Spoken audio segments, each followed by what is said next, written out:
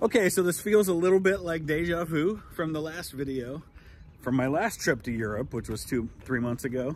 But I just had lunch with my wife. She's actually at the elementary school now. She was at the intermediate school around the corner last time, but had lunch with my wife, headed to the airport. A little bit nervous about my flights today because my flight from Pittsburgh to JFK, it's supposed to arrive at the gate at 6:39 p.m. Eastern time. My flight from JFK to Amsterdam starts boarding at 6:35, 4 minutes before I arrive at the gate. So if there's any delays at all in my flight from Pittsburgh to JFK, gonna have a problem. Thankfully, the gates are really close to each other. So once I get off one flight, I can get right to the other. I don't have any checked bags this time, so we'll see what happens.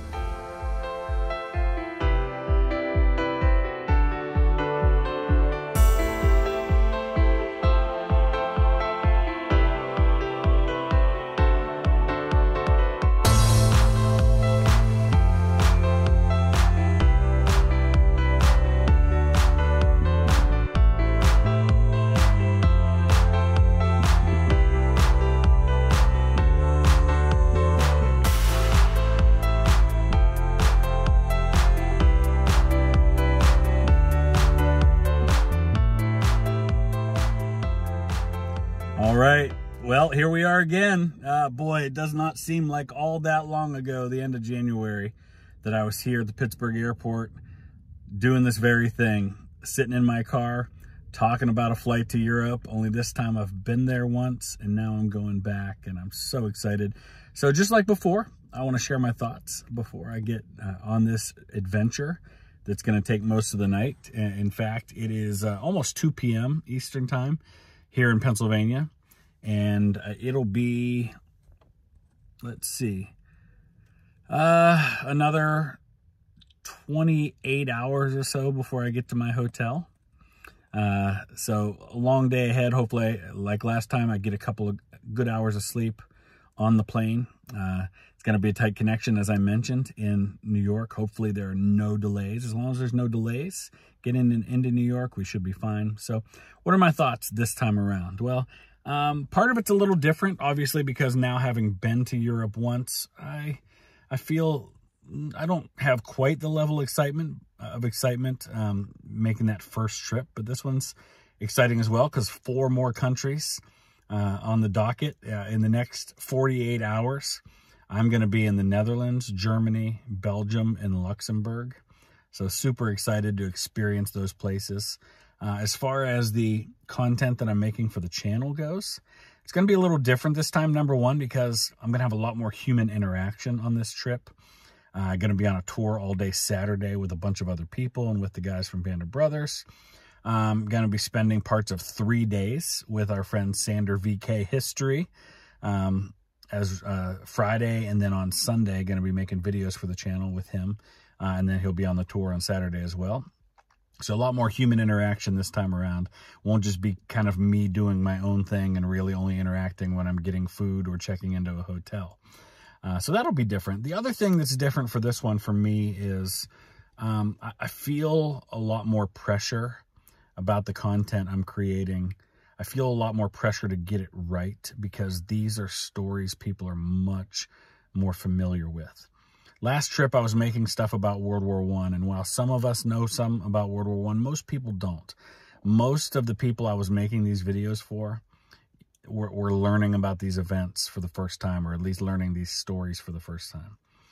This time around, I am walking in the footsteps of giants. I mean, I am going to places that people are much more familiar with than I'll ever be. There are still people alive who experienced these events, though we're losing more and more of them all the time. I know that, oh boy, somebody's alarm's going off here in the parking lot. I know that there are some people who, maybe I'll do this when I walk to the airport. Let's continue this conversation. I went to get out of the car and it stopped.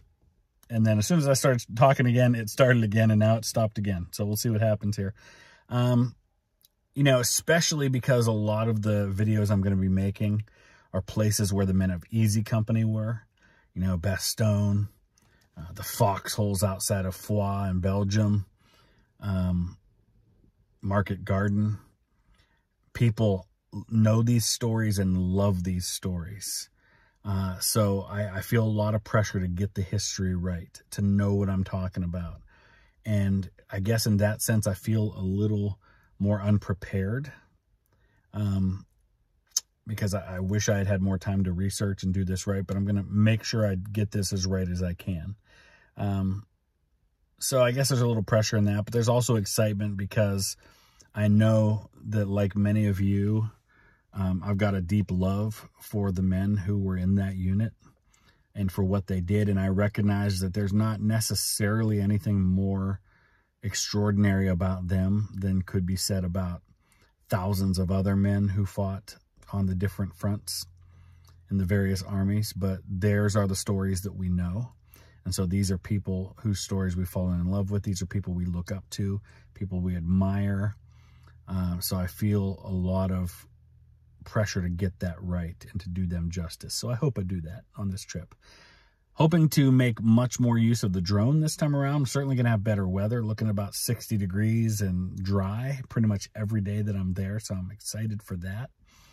And I've tried to pace myself a little more. I've tried not to plan quite so much so I can spend more time at the places that I go to, so I can do those things the right way. So we'll see what happens. Join me on the journey. All right, so little background on the Pittsburgh airport. There's 4 different zones where you can park. They go anywhere from $7 a day up to, I think, like $24 a day. When I travel for Rachel's Challenge, when I have an expense account that pays for the parking, I get a certain amount per day for parking and food. I usually park in the $16 a day lot, which is a little bit closer to walk. It's maybe a 5-minute walk to the terminal. When I travel, especially long trips where it's me paying for it completely myself, I park in the $7 a day area, which is the furthest away, doesn't have a shuttle, and it's a good 10-15 minute walk to the terminal, but I figure it's good exercise. Now that bit me a little bit coming home from France because the weather was awful. There was a foot of snow on the ground, and there was about a ½ inch of ice on my car, and it took me a half hour just to get into my car. Today it's a little nicer. It's like 50 degrees. It was 80 here yesterday, so it's a little colder now, but not too bad of a walk. Have I mentioned the best part? This is my first time in an airport in 25 months, and I'm not wearing a mask. Oh my gosh.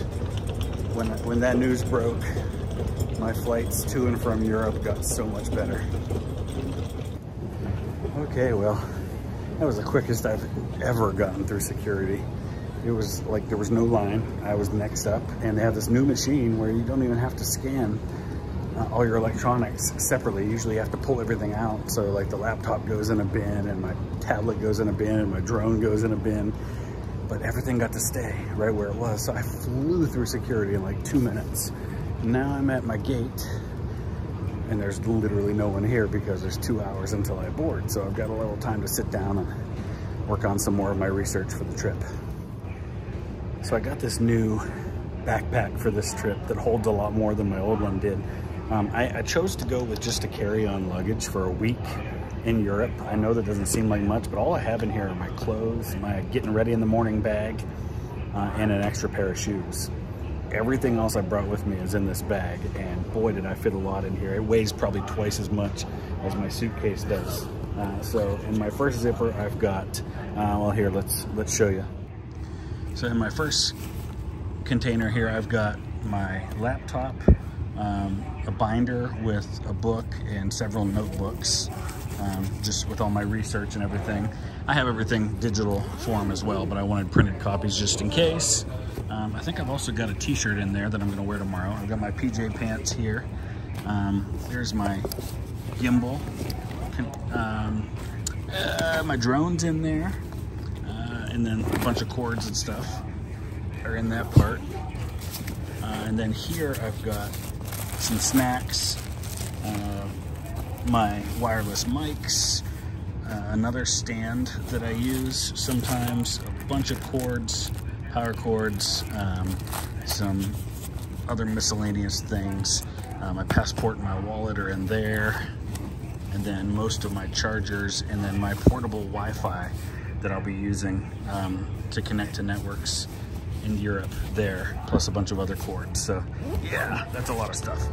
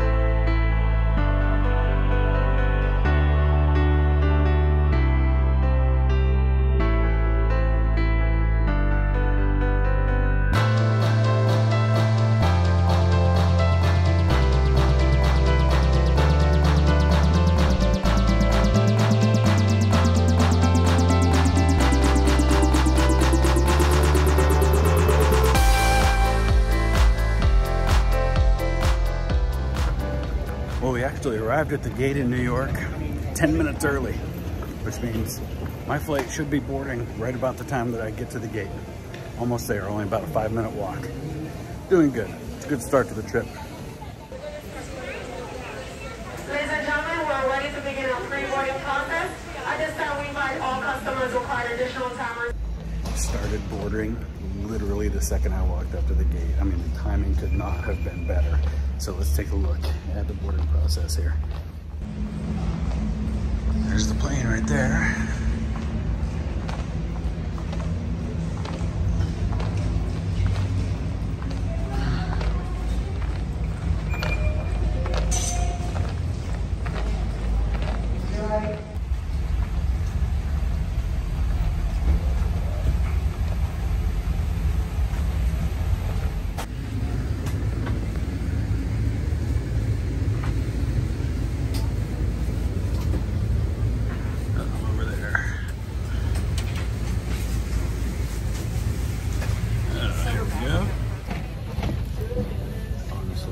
This is the only way to ever travel.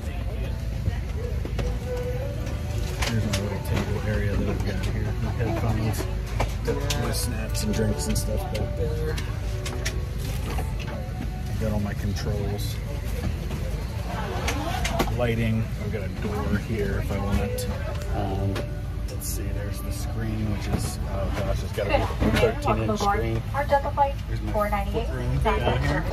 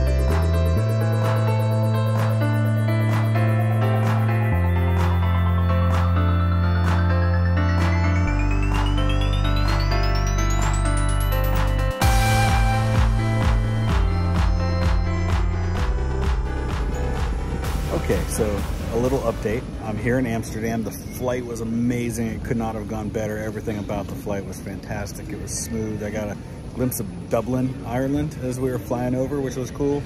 Then I got to Amsterdam and found out that my bag, remember the bag that I said I wasn't gonna check because I wanted to keep it with me, which is why I packed a small bag? Well, they made me gate check it in Pittsburgh because it was a small plane. And because I was worried that it wouldn't get off in time for me to get the bag and go myself over to my other flight, I gate checked it all the way through to Amsterdam. Big mistake. It didn't make it onto my flight. I found that out when I got here. The notification said, and the people here at the desk said, that it's on a flight an hour and a half later that's arriving, a KLM flight that's arriving at 10:30, which means my whole day's set back by an hour and a half. Now we're just crossing my fingers that my bag is actually on my flight, on that later flight. That flight just landed. I'm sitting at the baggage claim waiting. All right, well, better late than never. I got my bag, it came. It was one of the first ones off that plane. And now we gotta find the rental car and head to our first stop. I've got, I think, 6 stops today in 4 hours of driving.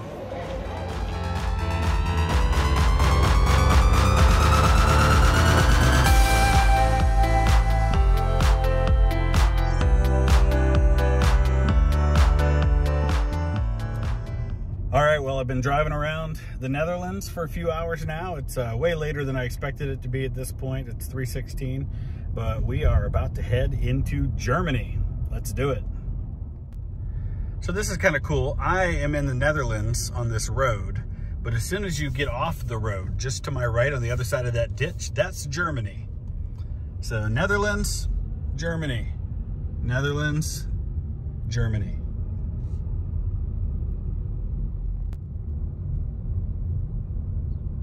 Here we go, we're crossing the border, officially in Germany. Welcome to Germany for the first time, Deutschland. All right, so here's my room at Maison Village here in Noordbeek. And it's all kind of self-check-in. They send you a code in the email. You use the code to unlock the little box outside to get your key. It's kind of like in a little apartment complex, really, more than anything, but it's really nice. I'm parked right out there, the silver car.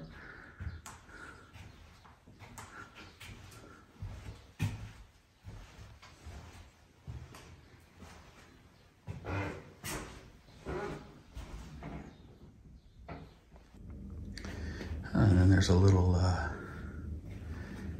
self-serve kind of honor system snack thing going on here. That's cool. I don't know what's in here.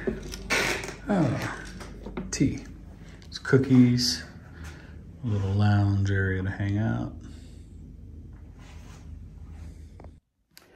Okay, so now that we have rolled into the hotel, I gotta tell you about what happened. So I was in Germany. I was driving from Kranenburg, which is just across the border from the Netherlands, down through past Dusseldorf and down to an area outside of Aachen where I was going to make a video. And I think I was somewhere in the area around Dusseldorf when this station wagon behind me, it's like just a regular looking car. It definitely didn't look like a police car. It had 2 little lights flashing and it zipped up past me, and then I didn't see lights anymore, so I didn't think anything of it. A few minutes later, I saw that same car drop in behind me, and for probably about 10 minutes, it just followed me. Then they zipped up and got in front of me and flipped their lights on. And in the back, there's a light that says police in German. But I'm thinking, okay, they're pulling over the person in front of them because that's what happens in the United States. The police get behind you, they turn on the lights, they pull you over. I'm seeing this station wagon looking thing that has like a neon sign in the back that says police, and I'm thinking they're pulling over the guy in front of me.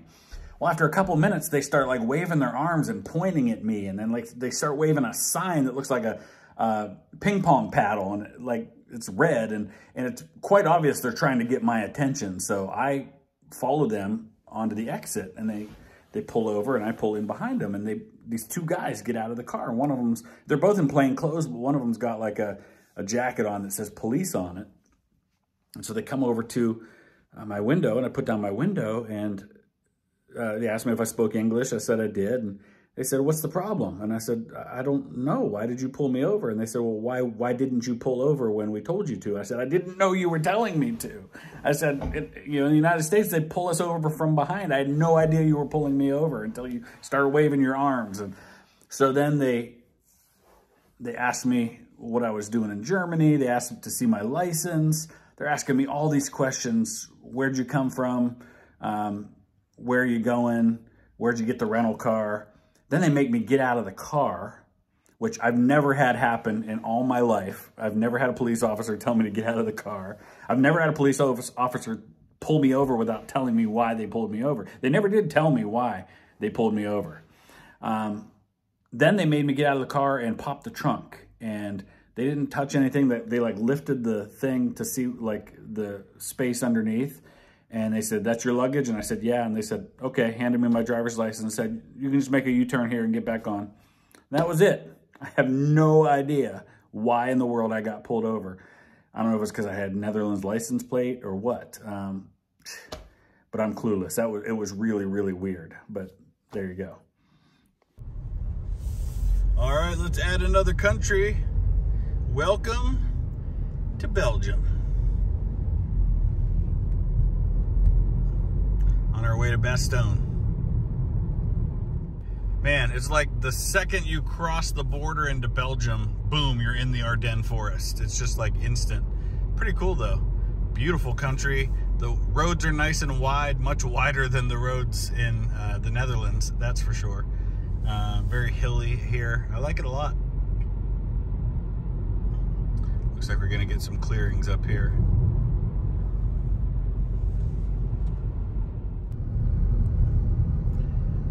That's the Bois Jacques in front of us there. I'm driving up from Foy.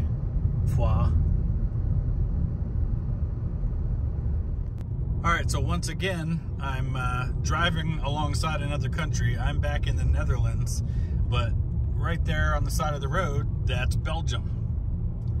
So Netherlands, Belgium, Netherlands, Belgium. So it's about 6:30 on Thursday. I just got back. I left about 8:30 this morning to head down to Henri Chapelle, to Foix and Bastogne, and my plan was to go to Luxembourg as well. I had the whole thing planned out, all the graves I was gonna visit. Just didn't make it that far. 6:30 now, and by the time I would have gotten to Luxembourg, I would have had less than an hour in the cemetery, and it just wouldn't have been long enough. So what I'm gonna do now is I'm actually just gonna take a little walk around the little town, Noorbeek, that I'm in, and show you around a little bit.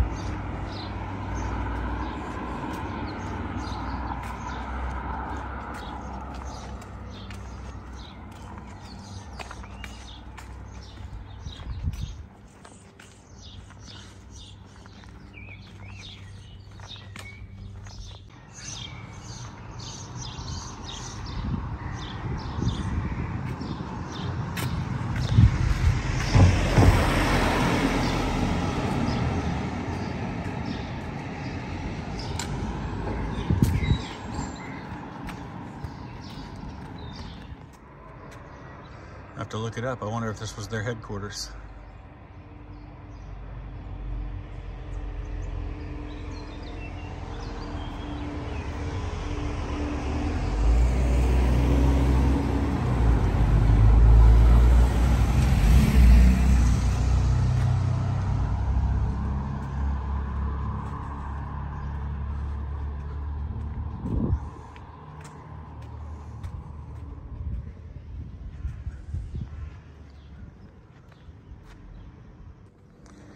And this is where I'm staying, and that's actually a window in my room right there on the second floor.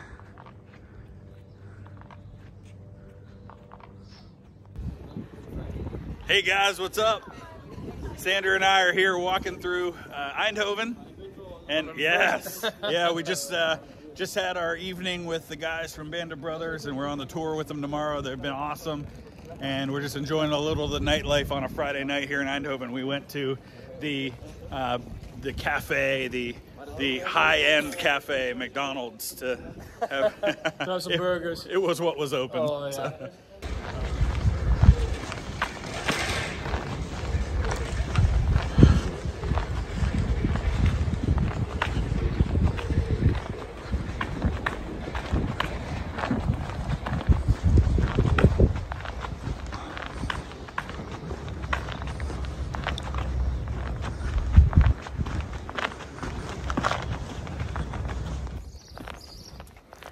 Well, happy Saturday morning. We had a pretty full day yesterday.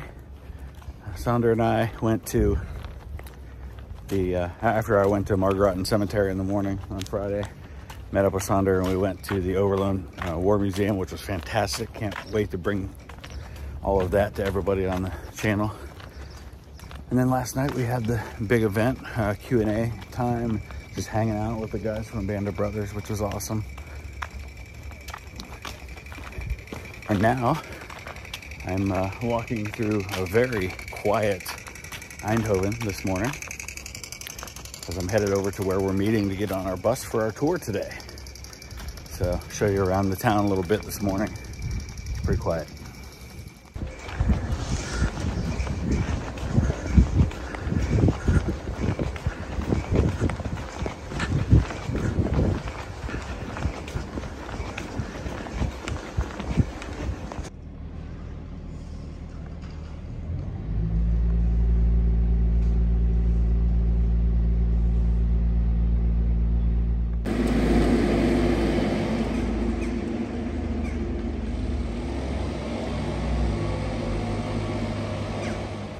Well, we finished up our tour, and now we're heading back to Lab 1 for drinks. There's the whole crew behind us. There's Sandra. Hey, hello, hello.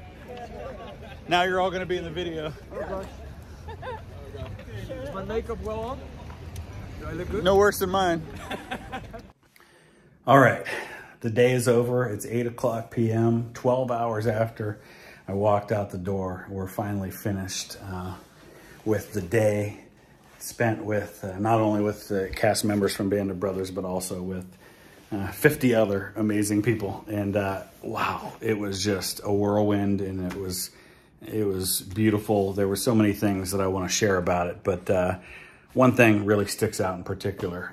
Mark Lawrence was with us, who played Dukeman in Band of Brothers.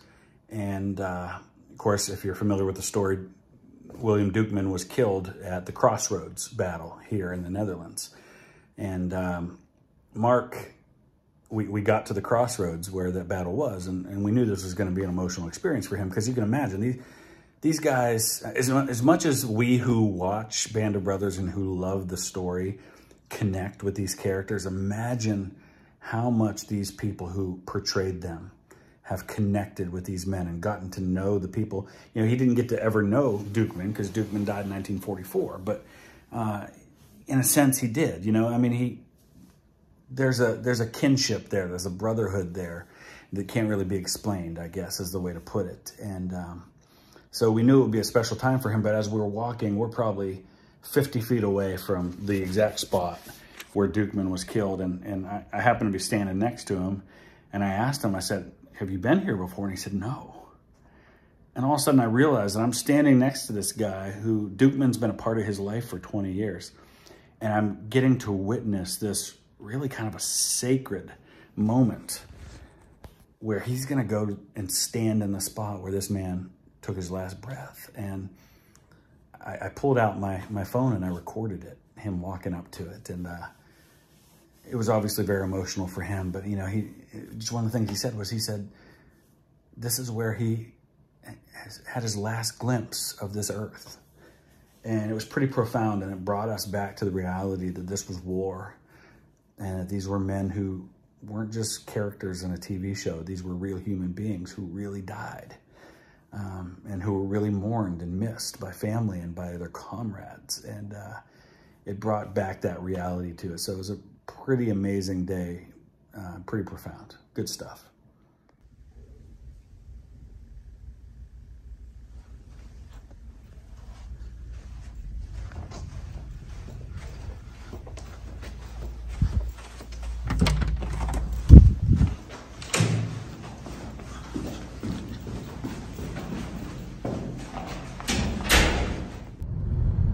Driving past the home of PSV Eindhoven, one of the big teams here.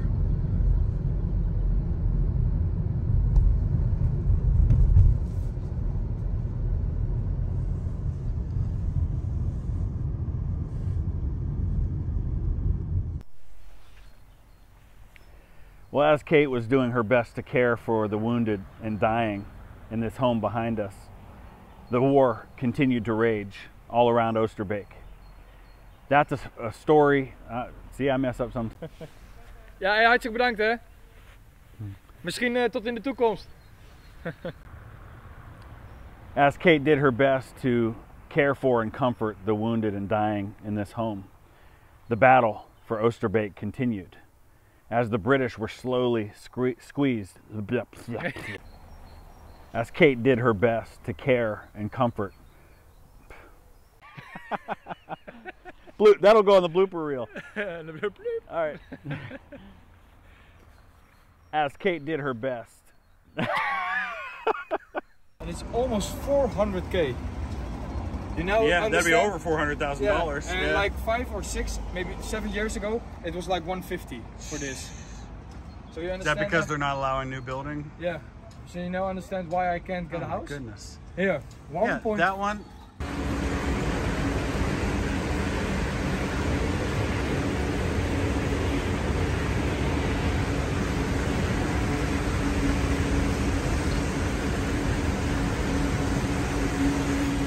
All right, well, it's my last night in the Netherlands. I am at my hotel, which is actually right across from the airport. You can actually see the airport right out there. I guess you probably can't. Well, I guess you can kind of see it, even with the brightness difference.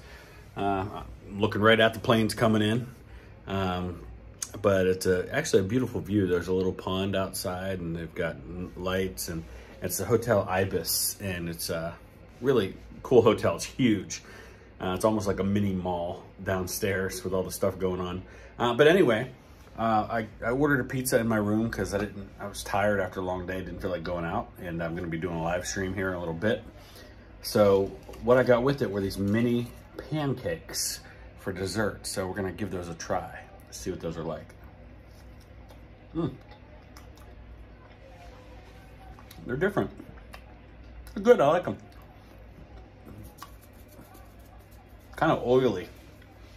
Powdered sugar on them. They're good. So one thing I'll say is, and this is all throughout Europe, and probably one of the reasons why Americans are so much fatter than Europeans are on average. There's less sugar in everything here.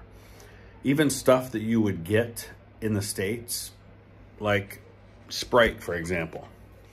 There's less sugar in it. Coke, Pepsi, all that stuff. And you get smaller portions. The cans that you get are smaller. When you go to a restaurant, they give you a little bottle of it, and it's like what you would get like a liquor thing on a plane. That's like how much pop they give you. So those kinds of things are different. The menus tend to be healthier. They tend to eat wheat bread a lot more than white bread in a lot of cases, things like that. Just some random observations. A positive test result Looks like I'm gonna be okay. It is very likely you have COVID-19, and it is important to be under the care of your healthcare provider. The telehealth proctor is not. And just like that, we're headed for home. Really easy boarding process. All the way through, security was quick. Going through customs and passport check and all that stuff was quick. And now we're boarding our flight for New York, where it'll be a zoo, I'm sure. Well, it's been a long day. I'm finally at JFK. huge line as usual at immigration. If I hadn't had the app, the global entry app, so I could bypass all of that, and if I wasn't flying first class, which meant I could bypass 3/4 of the security line, I never would have made it, because I'm still going to make it to my gate maybe 5 minutes before they start boarding. 2-hour layover is impossible unless you have those ways of getting around things at JFK. Just enough time to eat real quick before I board my next flight. Okay, so it's 5 o'clock Pittsburgh time, which means it's 11 o'clock p.m. back in Amsterdam. That puts it at 15.5 hours since I got to the airport in Amsterdam. And I've still got an hour and 5-minute drive to get where I'm going. So that'll make for about a 16, almost 17-hour day. But that's okay, all worth it. My closing thoughts, my only closing thought is gratitude.